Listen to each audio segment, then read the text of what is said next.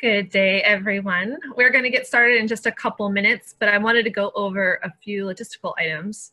The session is being recorded and will be made available on our website. For that reason, and due to the sheer number of folks in attendance, your lines have been muted. For questions and comments, we will be using the Q&A feature within Zoom shown on the screen, and we would definitely like to encourage you to use that. So feel free to start typing your questions throughout as they come to mind, and panelists may be answering them, writing back throughout. If there is time, we'll select a handful of questions that we'll try to cover at the end of today's seminar. And those Q&A will also be posted with the session materials. We have a handful of panelists that will be sharing their work and knowledge with us today, which we are extremely grateful, not only that they are joining us to share their experiences, but also for the great work they do. So with that, we will go ahead and get started. So good afternoon, everyone. My name is Terry Martin. I'm with the National Alliance for Public Safety GIS Foundation, or NAPSG. Thank you all for joining us for the third in our Emergency Management EM Geo Forum series. This is a part of a virtual seminar series that we are facilitating on behalf of the Response Geospatial Office within the Federal Emergency Management Agency. We're partnering with them to further a shared vision of advancing emergency management throughout the community and the promulgation of best practices and the integration of innovative and technology and solutions in day-to-day operations. I'll be introducing our speakers in just a moment, but I did want to mention that we have a few of my NAPSG teammates that will be helping out today. Paul Doherty, who is also speaking, I'll be introducing him shortly. And Charlotte Abel and Jared Doak will be monitoring the Q&A and kind of keeping us on track. So with that, we're excited that you've all joined us for this topic. We have a jam-packed agenda for you today, so we are going to go ahead and move along. I'd like to turn it over to Chris Vaughn, the Geospatial Information Officer with FEMA, who really had the vision behind the series to get us kicked off on both the topic of tornado readiness that we'll be discussing today, but also on the vision of the EM Geo Forum moving forward. So with that, over to you, Chris. Thanks, Terry, and thanks everybody for dialing in. I'm super excited about today's session. This month marks my 10-year anniversary here at FEMA. Prior to joining FEMA, I was at the National Geospatial Intelligence Agency, where we had a whole team dedicated to determining impacts from incidents. And one of the first events that I really worked was a tornado. It was actually the Joplin, Missouri tornado. And I was personally awestruck. I was awestruck that we as an agency, as a geospatial community, just didn't really have a lot written down related to a tornado. And I remember working with one of our National IMAT unit leaders at the time, was Erickson, and he just did an amazing job of kind of categorizing what our response was from a geospatial perspective, this geospatial game plan following the Joplin, Missouri tornado. And a couple of things really came out of that is, one, we really helped to identify and bound the situation. And what I mean by that is how to clarify the incident boundary, right? How to leverage the Storm Prediction Center to get better clarity on where the impacts were. And then how to go inside of that with exposure analysis and then ultimately damage assessments. And so we pulled on all of that great work to refine what you're seeing here, right? And obviously over the last 10 years, demonstrable change has occurred within the geospatial community. I mean, you're going to hear stuff today that literally was a dream about just 10 years ago. We're going to talk about artificial intelligence. We're going to talk about 3D imagery. We're going to talk about how to get early indicators and warnings from folks like the Storm Prediction Center. We're going to listen and hear from great partners out there like the JIC and the NICB on how they use imagery to power their insurance virtual inspection. So today's just going to be great. I'm so excited for you guys to be a part of it. So thank you for taking the time to join. I'd like to just kind of highlight three big things of where we are headed in response to all of this, right? If you can take all of that great science-based information and bound the problem, you can come up with some really quick hitting numbers that drive senior leadership, right? So that's bullet number one. Generally speaking, we think of those things as like a preliminary damage assessment type thing. There's a number of people that do preliminary damage assessment type analysis, but we're laser focused on delivering that information in a way that it's consumable by senior leadership so they can make decisive actions. And then number two, once you know how bad the impacts are, number two is what are you going to do about it, right? So we deploy a lot of stuff. We deploy people, things, or money. That's basically what FEMA does. So we're gonna talk a little bit about how you can use this technology to do better resource allocation. And then the third is obviously this interagency coordination bit. From a FEMA perspective, a lot of our focus is focused on the community lifelines approach, the various different ESFs that are involved in supporting, whether it's power, transportation, health, and medical. So you're going to see how we bake all of that into a tornado incident response and recovery operation. And once again, what Terry was just talking about is we're really excited about this whole concept of the EM Geoforum. We're very much taking it from the approach of a all hazards game plan, right? So yes, we're focused on a tornado, but once you get past that incident boundary, right, it becomes very much all hazards. So we're going to be iterating on this. Last month, I think, was floods. This month is tornadoes. Next month is going to be hurricanes. So we're going to pick a different incident, all in the same vein of refining those top three things that I'm talking about. Initial situational awareness to leadership that gets better through the course of an incident, resource allocation, sending people, places, and things and money out the door, and then that interagency coordination. So a lot of great speakers lined up for you today. I'm so excited that our two colleagues from South Carolina and Mississippi, respectively, are able to join us. Both of them have an amazing story to tell about tornadoes that recently affected their states. Let me go to the next slide because I'm talking too long. I get excited about this stuff. I do.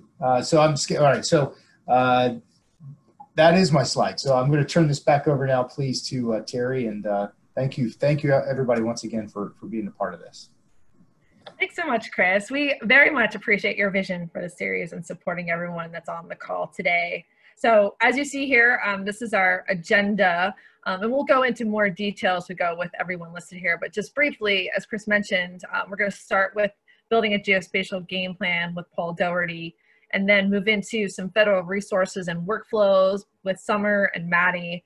And then finally, we're going to highlight some really great local work with South Carolina and Mississippi from Chad, Rich, and Bob. So we're very, very excited that these tremendous folks have joined us today. So moving on, for those of you who might be new to our organization, I'd just like to briefly talk about who we are before we jump in. National Alliance for Public Safety Foundation is a 501c3 nonprofit. We have a national network of over 20,000 members, both public safety and GIS practitioners alike, representing local, state, tribal, county levels. We were formed over 10 years ago as an alliance between a number of prominent national associations, some of which you have seen here, and evolved into a formal organization over that time. So our vision as an organization is listed here, but at its core is to help build a nation of emergency responders and leaders equipped with the knowledge and skills in applying technology and data to change the outcome of survivors and really working towards building a more resilient nation. On the next slide, you'll see a graphic that represents how we work towards that vision. A large part of what we do really culminates in delivering a session like today, sharing resources and lessons learned and encouraging the consistent use of best practices that we've developed, whether it's working with mission partners like FEMA and states and locals across the country. And we do that to develop standards, and we test them through exercises and sometimes real-world disasters. And we continue to refine those based on stakeholder feedback and lessons learned, and then provide education and training and resources free to the community, and or do tech transfer, often through partnerships like what we're doing here today with FEMA, but ultimately with the goal to build capacity of the community. Of course, you can visit our site to get more information and resources moving forward. So today, this is who we have registered for our session. We're very excited to see almost 200 people have registered, and it's a really good mix of federal and state and local partners, as well as we have a very large group of emergency management folks online, but a good mix of other fire, public safety, or public works, search and rescue, et cetera. So Thank you all for joining. We have a pretty good distribution here across the country joining us today. So our objectives for today, we really hope that by the end of the session, you'll learn about core information needs for tornado readiness and response. You'll gain an understanding of available tornado predictive products and their timelines. You'll learn about resources for determining and validating the scope and extent of tornado damage, and gain insight to how states like Mississippi and South Carolina and locals are using technology to rapidly assess impacts to inform a disaster declaration. And lastly, to understand how to develop a geospatial game plan for your organizations and to implement them across all hazards. And that actually brings us to our very first speaker. Hello, good morning Doherty. or good afternoon, depending on where you are. Can you hear me all right? We can. Thanks so much, Paul. I just want to introduce you. I know everyone on this call already knows you, but Paul is the Director of Technology and Innovation for NAPSG. Among many other things, he has been a biologist, law enforcement search and rescue ranger for Yosemite National Park, an adjunct instructor for Johns Hopkins, advanced academic program where he taught GIS for emergency management. With NAPSG, he currently focuses on ensuring that the entire public safety community has access to geospatial training and resources needed for their day-to-day operations and beyond. And I had to squeeze that in there before you wouldn't let me do your bio. Thanks. Well, thanks a lot, Terry. Well, let's just jump right in. What are we talking about when we consider a game plan? And I think it really depends on your agency, but we've got some steps here, and this is a story map that we'll share with you to kind of lay out what our concept is, and we're always looking for feedback on this. In order to be prepared for tornadoes, it all really starts with people, right? We need to know who's on our team, and maybe for local government, you're considering your first responders, emergency managers, some of your key local government staff. But you should also be thinking about how does our local weather station fit in, potentially volunteers and VOADs, private sector partners, and of course the GIS specialist plays a critical role in all this. And so I know that seems like a lot of people, but you've got to consider their information needs going into a tornado threat and how you can meet those. And really it requires asking them what they need. So that's kind of the second step, is identify what are the core information needs? What are the questions they're gonna have for nearly every tornado? And here's just a diagram, but it might start all the way out with forecasting, move into warnings and early reports. We might be getting to collect observations from first responders all the way out to damage assessment and into recovery. And it's a lot of information, if you think about it, to either put on a map or to even know where to find it. And so we're trying to help at NAPSG lay out some best practices for doing this. And so this is my first time using the new story map. And I made a little slideshow here. And what we've done is we use an example from April in South Carolina. And you're gonna hear more about this example from Chad in a little bit. But starting way out in your forecast range, you might be looking at graphics like this from the SPC, from the National Weather Service. And that's a pretty good indication that they think that there will be some sort of tornado or very severe weather coming up. And while that's a graphic, it actually is a layer in ArcGIS Online that you can pull into your maps. And I'll show you a little bit what that looks like soon. But this is what it looked like the day before the tornadoes hit in South Carolina. You could see they were in an enhanced threat zone. The next thing is, as you're getting closer, there'll be imminent threats. And a lot of you are familiar with IPAWS and common alerting, but these are actually layers as well. And the Weather Service makes these available as a live feed that you can also have on your maps. So this is archived just for South Carolina. And, I like to archive these or pull them up because it really gives you an idea of where did they think tornadoes were going to happen and where do they actually occur. So again, wherever you see source, you'll be able to find the source for the live feed in the maps that I'm showing. As we move in, we're going to focus today on Seneca, a town in South Carolina, but you can see these new icons popping up on the map. And those are observations, I believe, from the Skywarn Storm Spotter system. And that's also a live feed that you could have in your map ahead of time. And these are just estimated locations of where tornado damage has already occurred. And it's really useful during an emerging incident.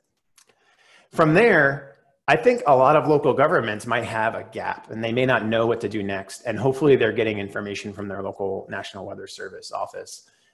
One tool that we've looked at NAPSG and realized that I still think it requires expertise is the MRMS system. And I think Richard actually pointed this out to me, and he'll talk a little bit to it. But it's a way to just see where there was tornadic activity according to the sensor system. And it's not a live feed in ArcGIS, so I'm not going to show it to you here today. But it is a website that is a tool, but I believe it requires training, and much rather you just work with your local weather service to have them tell you where they think tornadoes have occurred. And then there's, maybe less conventional means of assessing where tornadoes occurred. We've partnered with the GIS Corps more recently, and they've been mapping social media photos so that you could not just look at a Twitter feed to see all the damages. They'll actually try to put it on a map to add context, really, because it can become overwhelming during an incident to understand where all these photos are coming from. And then next, if you know me well, this is my favorite, is, geo-enabling first responders. If first responders are going out and doing life-saving and welfare checks and moving into their primary search, why not give them a tool so that they can mark their observations as they go? It helps them with situational awareness, and it also helps you as an emergency manager understand what they're seeing out in the field. And as we'll talk a little bit about later, you might even get a jump on your initial damage assessment if you partner with first responders in this way. And we'll hear more about that from Chad. Hopefully next for you is you're going to get some support from overhead, whether that is a local sensor on a drone or a small aircraft, or you're partnering with organizations like GIC or others to get some post-event imagery. But we think this is always going to play a role in the comprehensive process of assessing damage in tornadoes. And Richard's going to speak a little bit to his process a little later today. But here's just an example from Seneca and how easy it is to see damage from overhead in a situation like this. But you're going to hear some other things that you may not even know exist. And personally, this was new for me. I had no idea that the Oak Ridge National Lab was partnering with federal agencies to model the potential impacts using preliminary storm tracks. And you'll hear a little more about this from Maddie in just a bit. Many of you might be familiar with, especially on Twitter, that the National Weather Service will share their preliminary damage assessment, which is really about the tornado itself. That's actually a layer you can have in your map ready to go. And we've indexed that in our toolkit. They'll typically map at least the track, and you'll see their points, which are their field damage assessments. And occasionally they'll put in swaths as well. But what we're really trying to work towards after the life-saving is done is, what's the overall damage to communities? And there's a lot in this space, and we've had whole webinars on damage assessment. But I think the most important thing is to recognize that you need a plan to lead up to that, right? And if we take all this geospatial information and think about it in terms of a timeline and the audience, I think if you have that set up in advance, you're going to be a lot more successful. And damage assessment is, of course, a complex topic. It really does start with first responders on the ground and moves to multiple agencies. And the more you have these plans in place, the better you're going to be able to respond and recover to tornadoes. So that's just kind of a quick summary of what we've got here. Everything I showed you, we've put some resources together in this story map so you can begin to get started on this approach yourself. And since we're here, let's just see what's going on. In the next 24 to 48 hours, there are some SPC outlooks.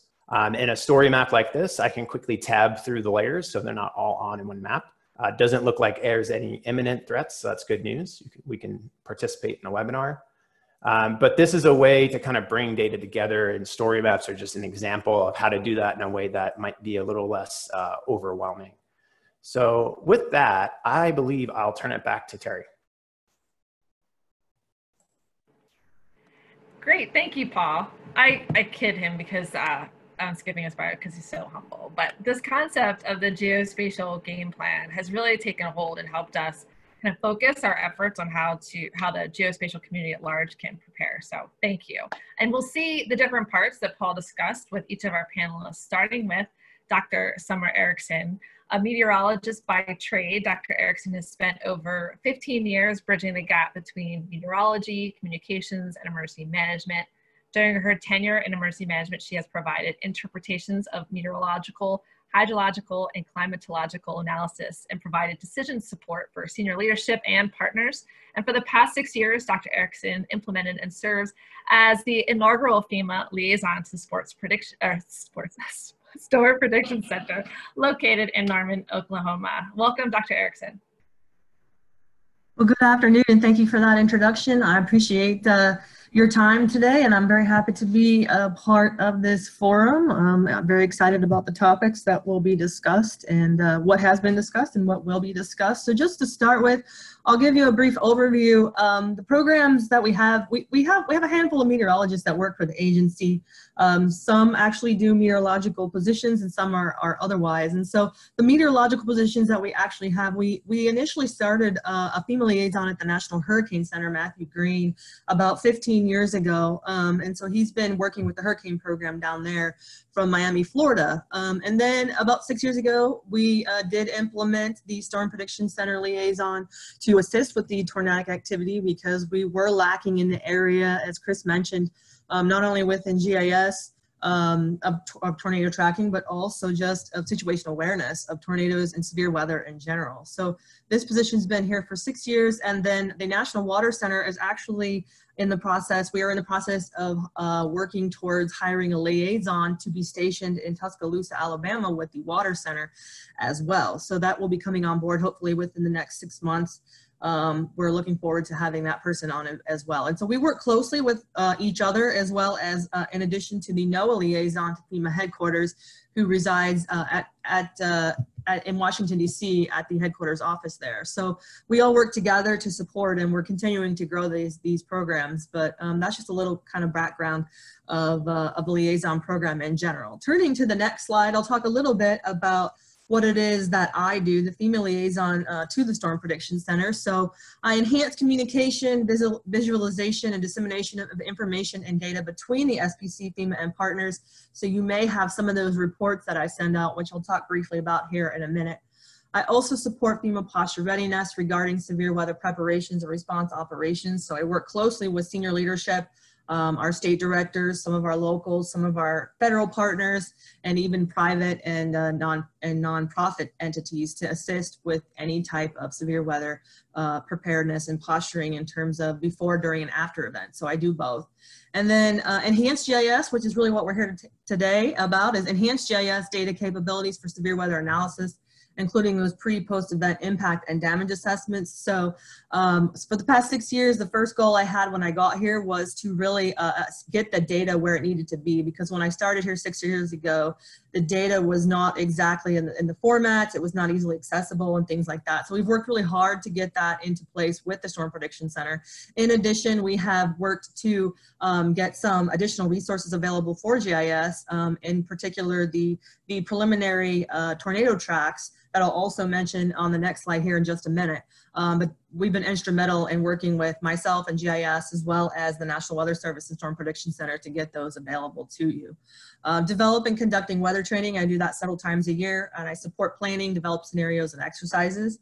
So certainly a big part of the role that I play, participating in partner meetings, workshops, of course. And then in general, I serve as sort of a point of contact for weather info requests from the field or the region. So sometimes personnel don't always know who to go to when we're looking for weather information. There's a lot of information and resources available out there, and it can be a little bit hard to know where to go or who to call for what types of information. So I often serve as the person that a lot of folks will call, particularly within FEMA, and I will be able to either get that information for them or direct them to the appropriate entity that would be able to provide that information to them. Looking to the next slide, I'll talk a little bit more in depth about what it is I'm doing, the information that's available, how this all works. So I'm always monitoring these threats 24/7, 365, because severe weather unfortunately never stops. We do have peak season, which typically lasts between March through July, but unfortunately it does happen year round. So I'm always on my toes monitoring what's coming up next and informing and sending out those reports. I am participating in the daily FEMA headquarters briefing, which you may or may not hear or receive, but you all are ability to do so. And then these reports that I mentioned earlier, for the Storm Prediction Center products we have available, we have the, as was previously shown, we have the forecast, which actually day 1, day 2, and day 3 we have, and then we actually have a day 4 through 8 as well. But those particular ones that were mentioned, I'm sending all of that information out through my distribution list to help people with situation awareness so they know when things might be coming up, so that GIS is prepared to possibly be able to support and maybe even map things ahead of time.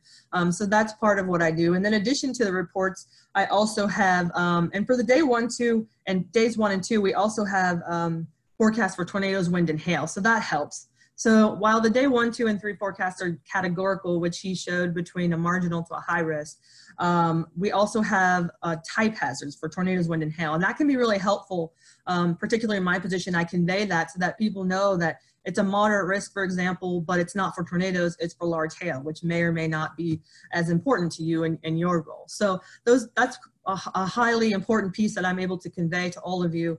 And then in addition, we also have watches, severe thunderstorm and tornado. I pass those along. We do have particularly dangerous situations, which means we either have potential for a tornado outbreak with high-end tornadoes or a derecho event, which is a long-lived wind event with high damaging winds. So in addition, I do a lot of other things, but those are the situational awareness pieces I generally provide, in addition to monitoring any tornado warnings and trying to pass them along as well. And then coordination, regional partner briefings, GIS support, leadership briefings, NRCC response. So GIS support is the other point I wanted to highlight, and that is going back to those preliminary tracks that we worked on 6 years ago and are now available to at least FEMA internally.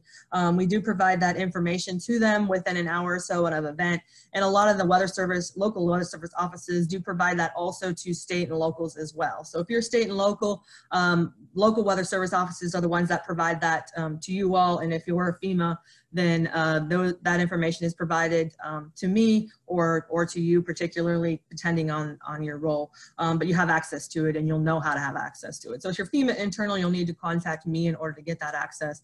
But if you're GIS within FEMA, you know where to get that. So just to highlight again, that has really been a really important part of what we have been working on to get that in place to really help with some of that analysis and early, being able to make decisions early on.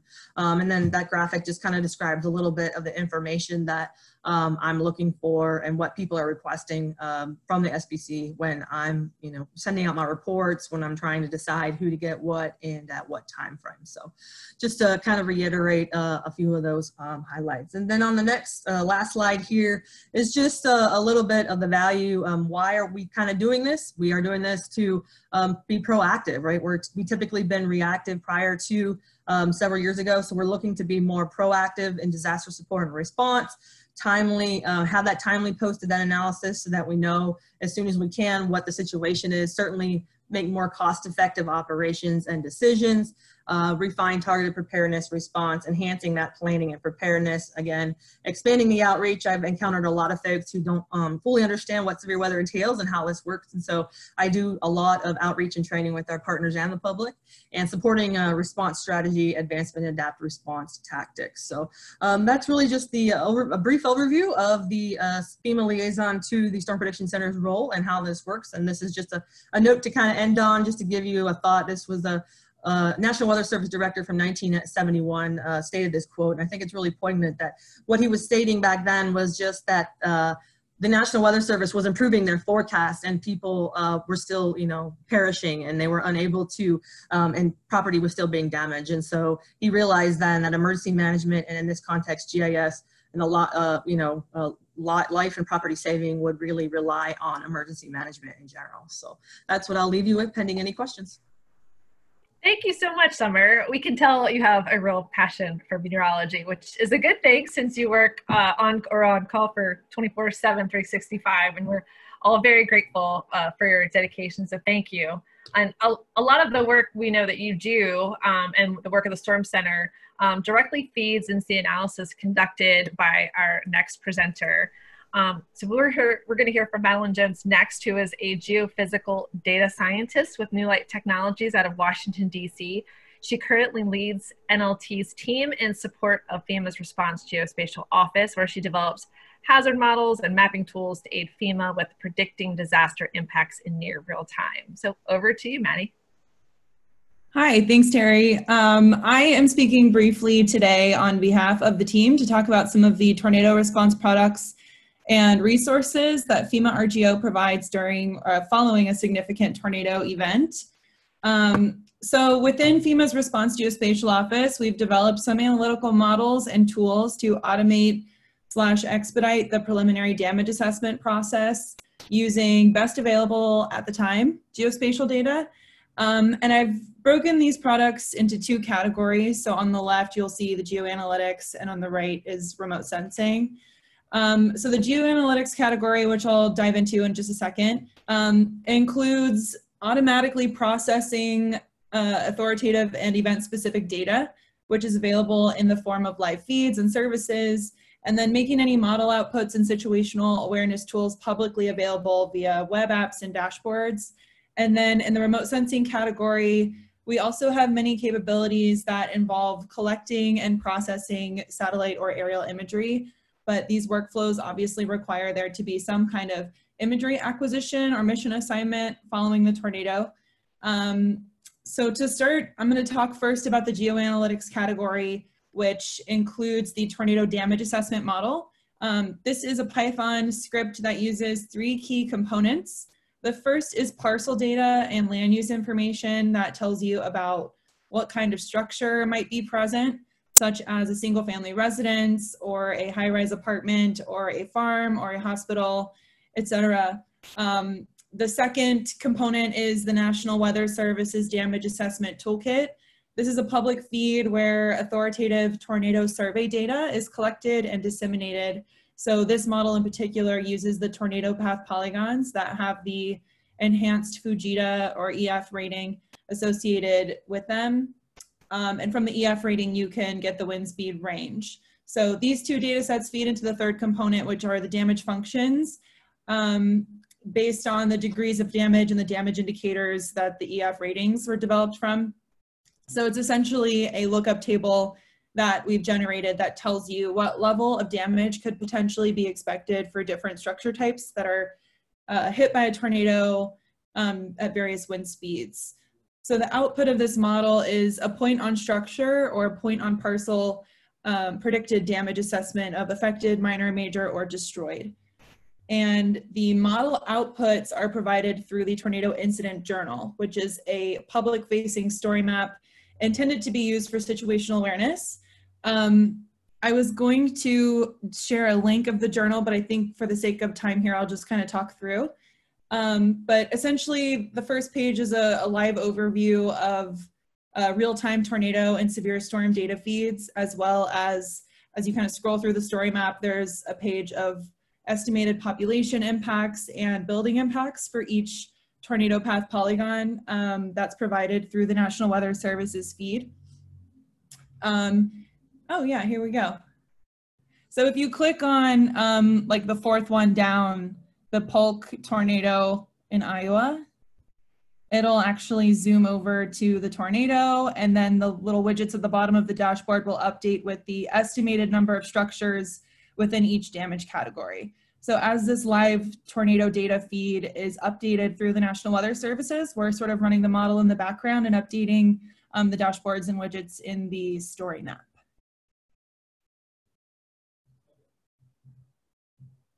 And from here, you can just go back to the PowerPoint. Thank you. And I'll include links on my last slide of where you can access the story map and other resources here. But moving into the remote sensing category, if there is a Sentinel-2 scene collected before and quickly after the tornado, our team can generate a tornado path polygon using change detection. And in some case studies, this output that you can see here, the sort of green tornado path, can actually be a little more accurate than the hand-drawn tornado path polygon that's provided through the National Weather Service. We're working now to incorporate some kind of damage proxy associated with the amount of change in the pixels. But we're currently in the validation stage of this work, but for now we're able to pretty quickly and accurately generate a tornado path polygon using Sentinel-2 before and after imagery. And then additionally, if a tornado event involves a mission assignment for Civil Air Patrol to collect 3D imagery over the area of impact, FEMA's partners such as Oak Ridge National Labs or companies such as Skyline and GeoX have the capabilities to produce damage assessments using AI and the 3D imagery. And all of these data sets can be converted into services and compiled into event-specific 2D or 3D viewers. And then there's one more link here of the 3D viewer for the Onalaska, Texas tornado that took place on April 22nd, 2020. I'm not sure if we'll be able to get the link up, but if not, that's okay because we can share it at the end.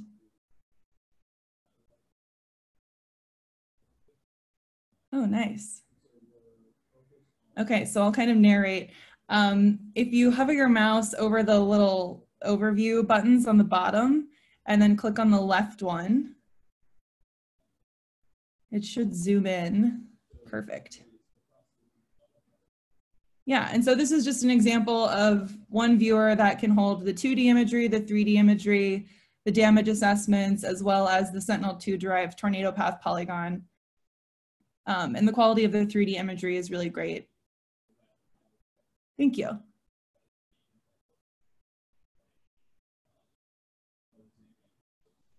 Yeah, so switching back to the PowerPoint, you can go to my next slide here. Everything I've discussed is publicly available and can be found on FEMA's ArcGIS online site. If you go to fema.maps.arcgis.com, you can also access our hub site here and do a search for tornado products. You can go to the FEMA Mapping and Analysis Center's content to see what kind of event-specific products have been produced. And then you can also visit any of our incident journals really quickly from going to disasters.geoplatform.gov. And if you look at the bottom of the image there, there's an incident journal for hurricanes, earthquakes, floods, tornadoes, and wildfires. And then there's just one more slide with my information. If anyone has any specific questions, oh, I thought this was my information. I'll put my info in the chat. If anyone has any specific questions, there it is, about any of the models or data that I discussed today. Thank you. Great.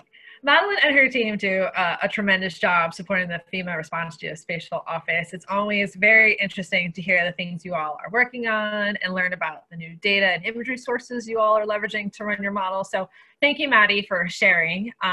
Please add your questions that you have for Maddie or Summer to the Q&A, and we will try and address them at the end of the hour. Next, we have our two local examples. First, we'll hear from Chad Beam. Chad is another member in the community that we have had a chance to work with quite a lot over the years. Chad has been in emergency services since 2005 and currently serves as a section chief over firefighter mobilization for the state of South Carolina.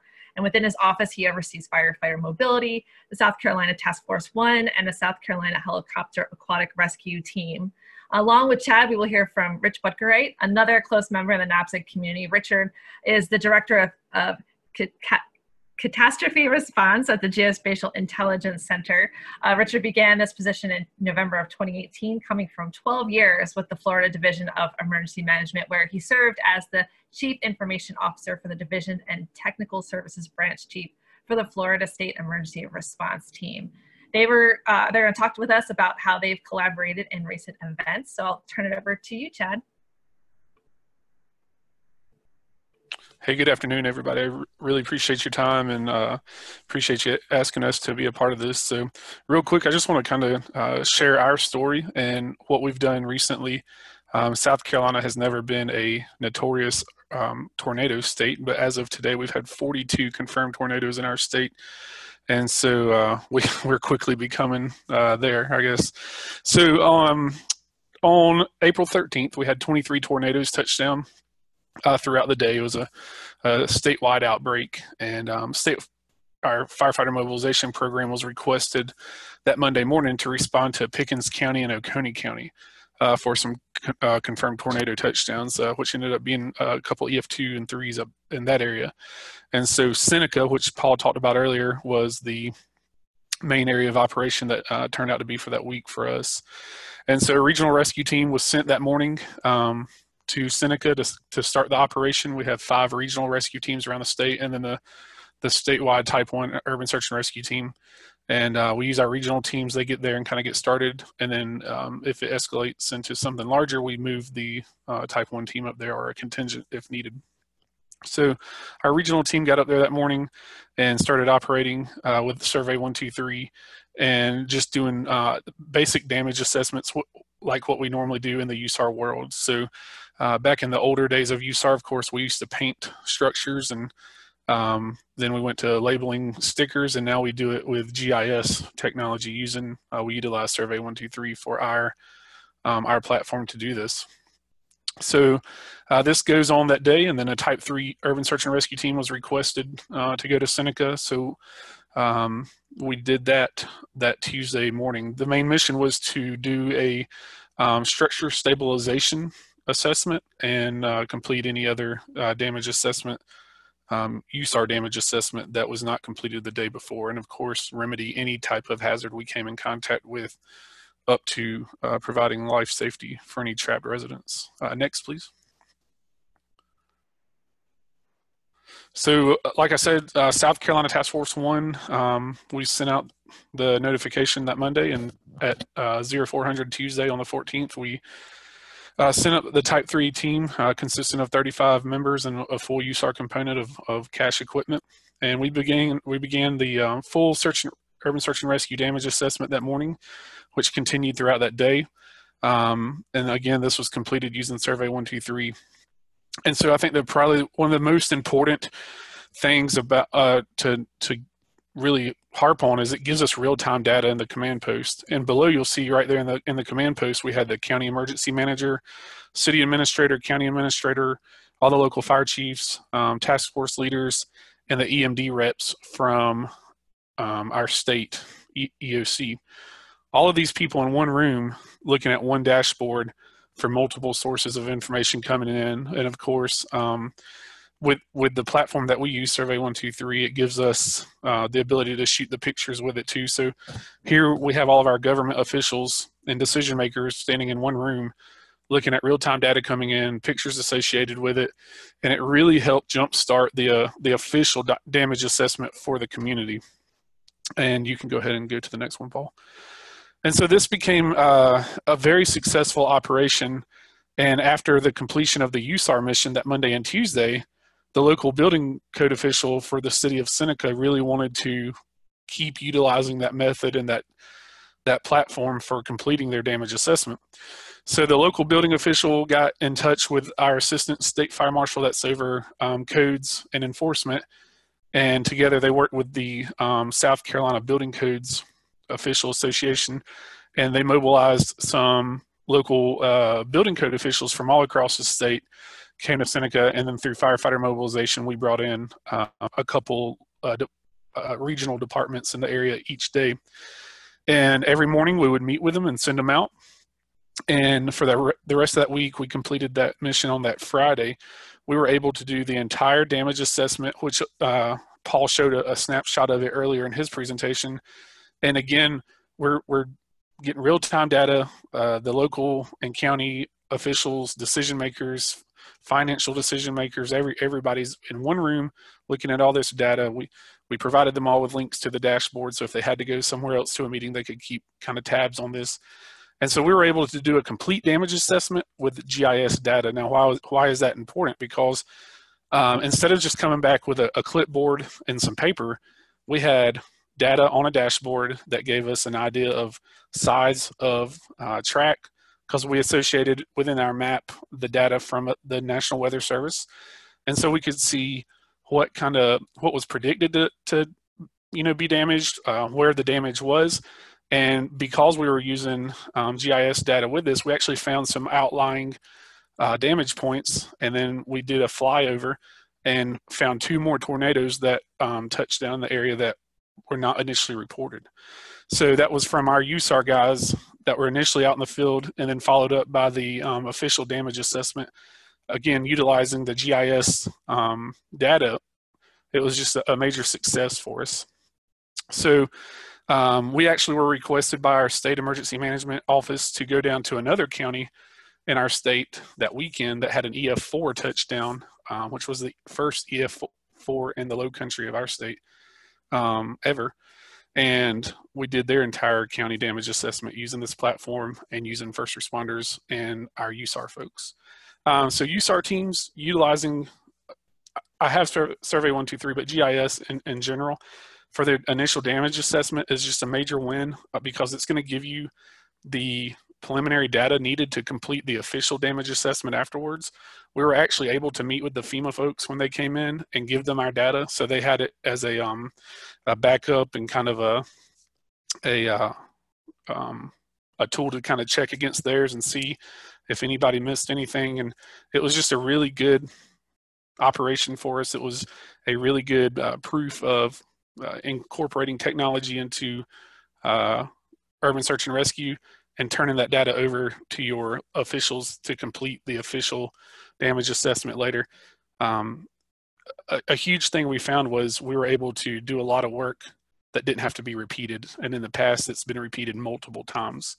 So that was our use of it, and a major success. We're kind of rewriting the way South Carolina does damage assessments now, and we've worked with our state PA folks and talked with our FEMA Region 4 folks, and I think we're going to be able to move forward with this in the future. And hopefully we don't have to use it again this year, but we've already had, like I said, 42 tornadoes and 1 tropical storm make landfall yesterday. So I would imagine we're going to use it a few more times this year. But if you have any questions, please don't hesitate to reach out to us. We'd love to share our success story and our what we do to help get the guys trained just in time to get them out. And if we can be of any assistance to anybody, please do not hesitate to contact us. Thank you so much.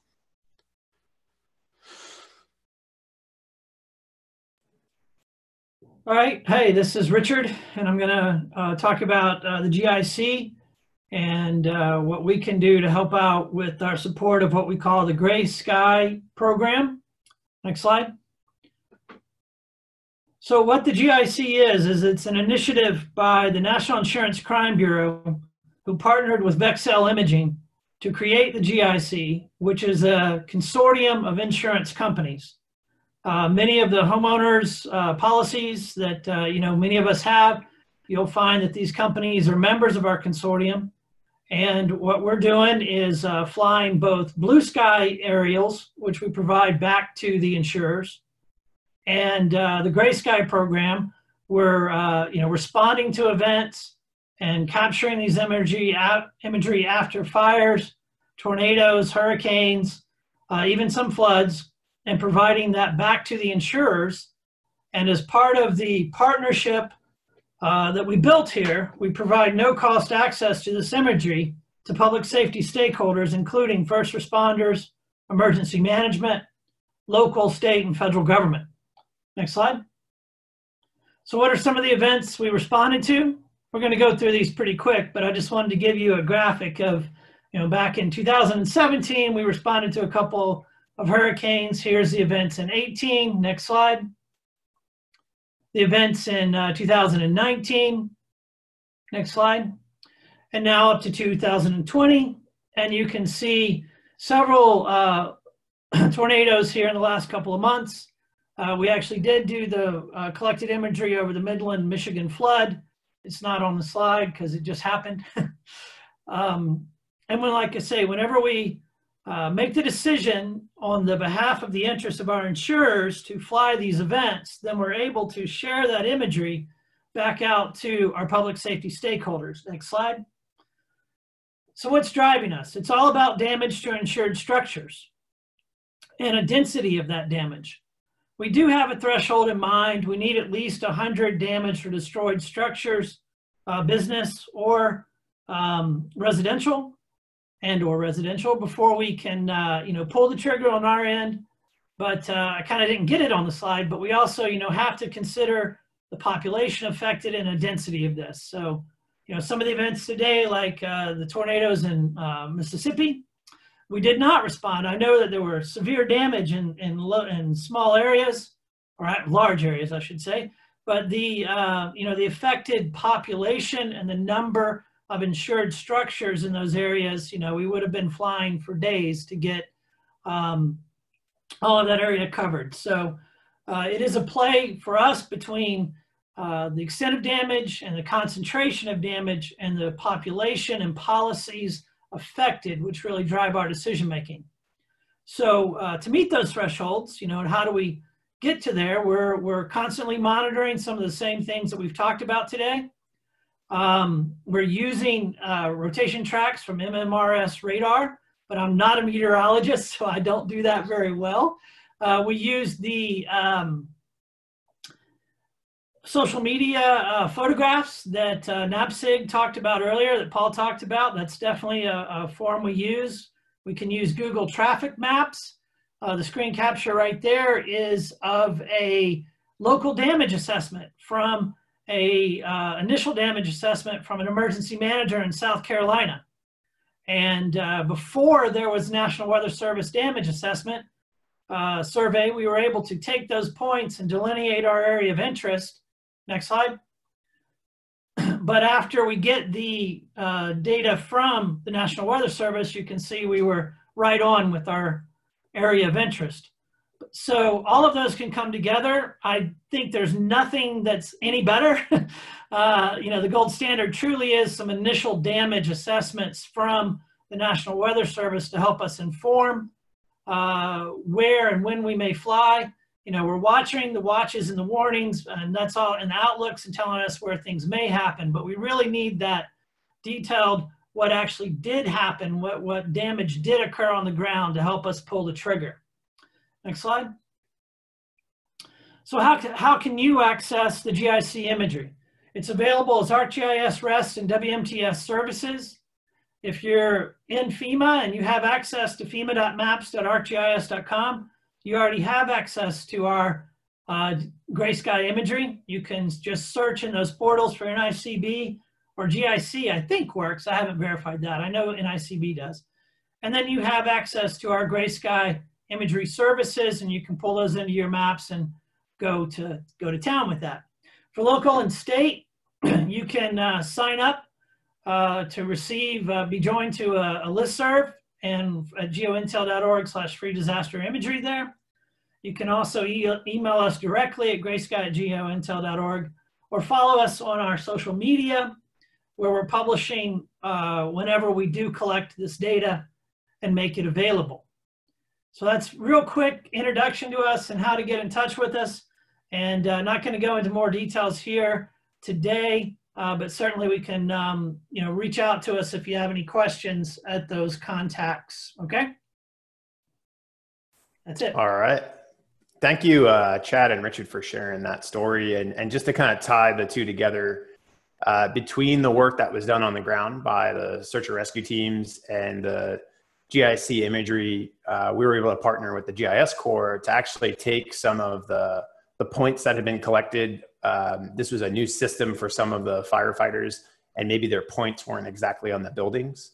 By using the imagery from above, like we talked about with GIC, and the imagery from the ground, it was very easy to, I shouldn't say easy, it's time consuming, but very simple to simply move a point to the correct house that's been damaged, and a really nice way to see different data sets coming together, and really appreciate the GIS Corps' help on that, and it certainly helped the local county there.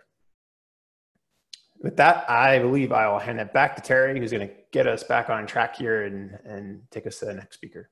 Thank you to Chad, Richard, and Paul. I know, yes, we are running a little bit low on time, so I do want to hand it quickly over to Bob Buseck, the Chief Information Officer with the Mississippi Emergency Management Agency. Bob has quite an extensive and esteemed and lengthy career, but I did want to at least mention before I hand it over to him that prior to MEMA, Buseck served 10 years in the U.S. Army and Mississippi National Guard, serving numerous roles, and is a combat veteran of Iraqi Freedom 1 and 3. With that, I'll hand it over to you, Bob.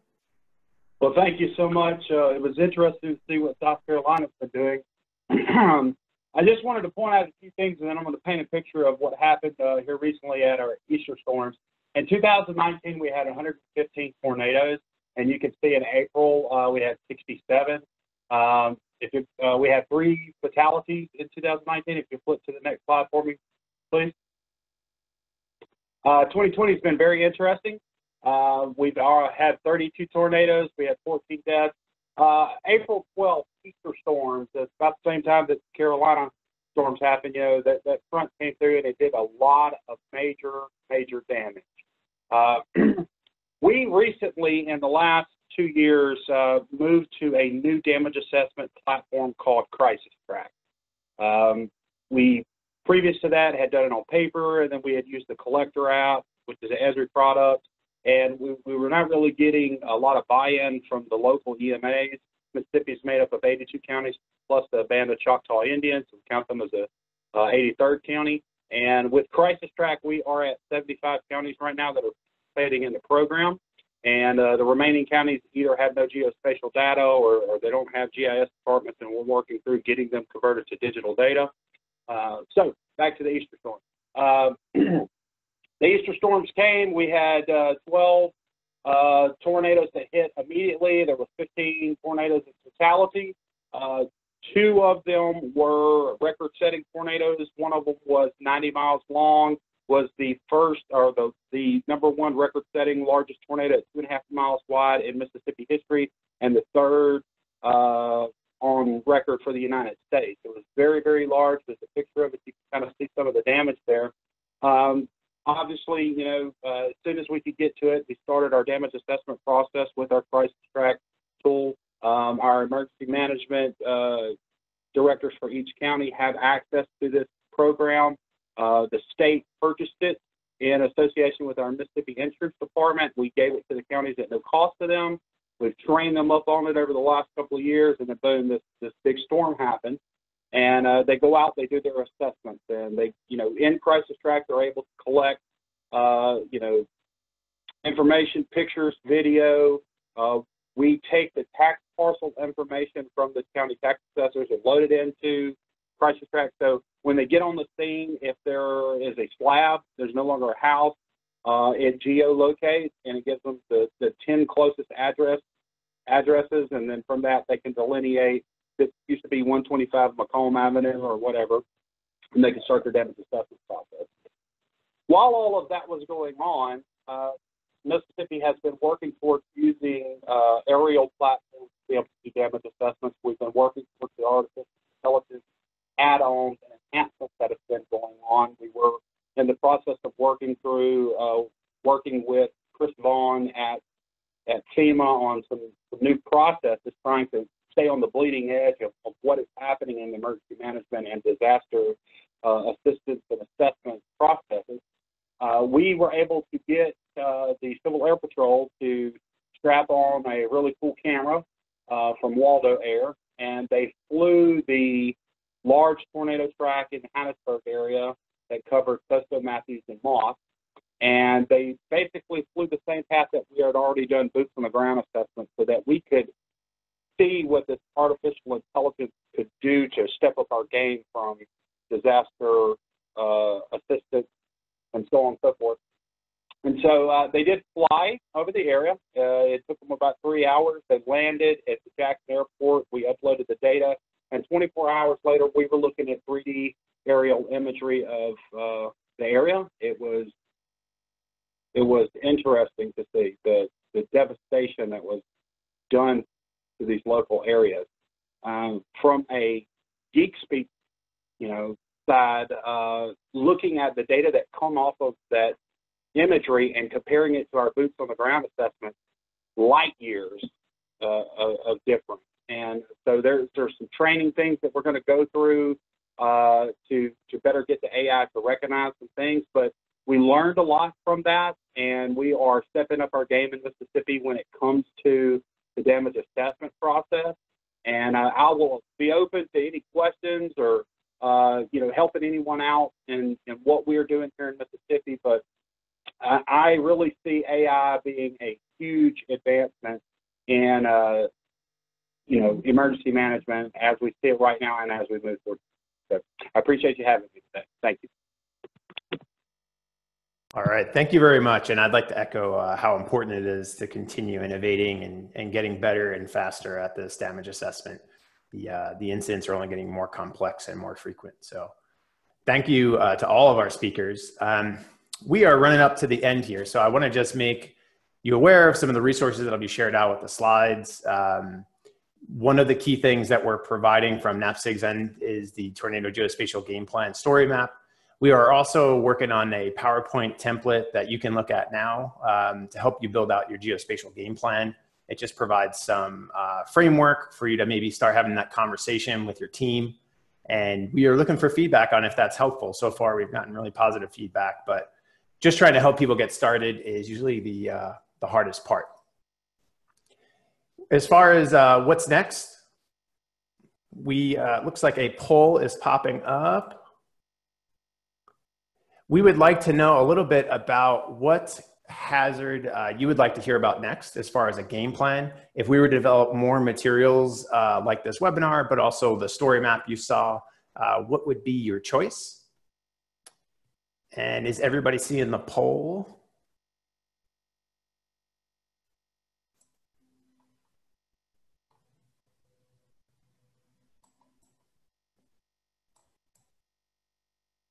All right, we got 59 responses. I'll let you continue to fill that out and we'll come back and revisit that in a bit. And we really appreciate your feedback on that. So again, the geospatial game plan here, just a snapshot of what that looks like. Highly encourage you to download that PowerPoint. You can comment on the ArcGIS Online item on feedback or just send us a note at admin@publicsafetygis.org.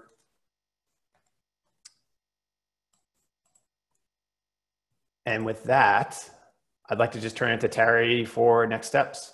Great, thank you. And thanks to all of our panelists today. We're always so lucky and fortunate to have such great speakers with us for these seminars. I know we covered a lot and we will be posting all the materials that you saw today, as well as some resources that our panelists have shared with us that they would like you all to have access to that we didn't have time to go into detail on. So all the links and guidance that they spoke to and how to access the different materials that they spoke about will all be on our events page. So we do have another EM Geo Forum coming in June. That will be on hurricanes, so look for information to that. You can always check back on our events page. Everything gets posted there. Moving on to the next slide, I wanted to mention we partner with the Modeling and Data Working Group, the MDWG. If you're not familiar, you can sign up to receive information from them, and when they meet, they do monthly sessions as well. And we work together to, all of these topics are kind of difficult and comprehensive, so we work together and in tandem on different topics. So they will be doing their upcoming topic on hurricanes, and we will build off of what they communicate in that seminar. So I encourage you to subscribe to their Gov delivery, and you'll get information on their next session. With that, I know we are over. We're at 3:02. So Jared, do we have any final questions for our panelists that we need to cover, or were they all covered in the Q&A feature? Our panelists did a great job of answering in the Q&A feature, and there are no outstanding questions. Thanks. Wonderful. And the Q&A, everything that was asked and answered will also go in the material, so you will have those as well. Thank you again, everyone, for your time, and we hope to see you next month for our next EM Geo Forum series. Have a great day.